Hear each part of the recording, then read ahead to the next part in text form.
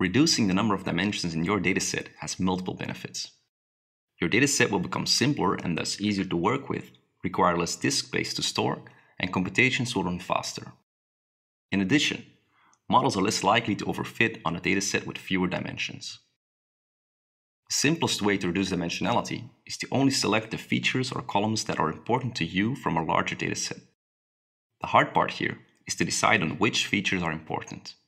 If you're an expert on what the data is about, you may know this by heart. You would, for example, know that a person's favorite color is irrelevant if you want to predict whether they'll default on a loan. And with the pandas dataframe drop method, you could remove that feature easily. Just make sure to pass the axis argument 1 to specify we're dropping a column instead of a row.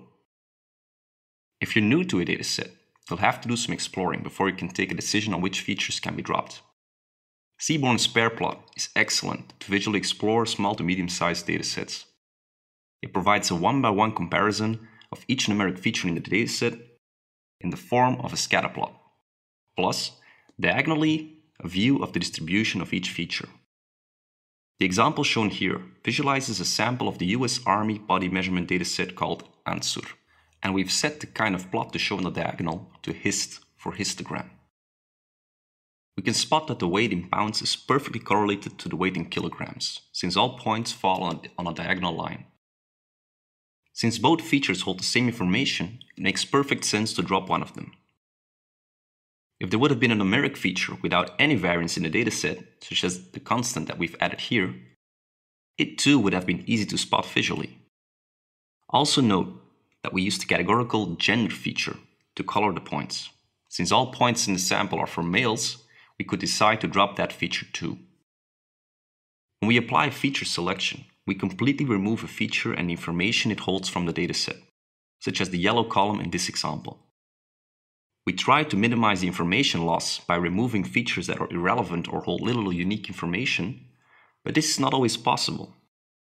Compared to feature selection, feature extraction is a completely different approach, but with the same goal of reducing dimensionality.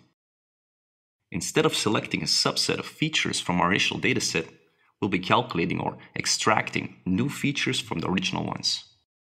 These new features have as little redundant information in them as possible, and are therefore fewer in number. One downside is that the newly created features are often less intuitive to understand than the original ones.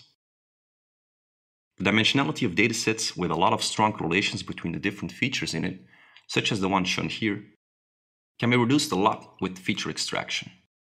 Intuitively, this makes sense. If I were to tell you that a person has long feet, long hands, long arms, and so on, I could probably just summarize that this person is tall. In fact, we can reduce the number of dimensions in this ANSUR dataset sample from 4 to 2 with a technique called PCA, or Principal Component Analysis, and keep 96% of the variance in the data. We'll be looking into PCA in detail in Chapter 4. For now, it's your turn to visually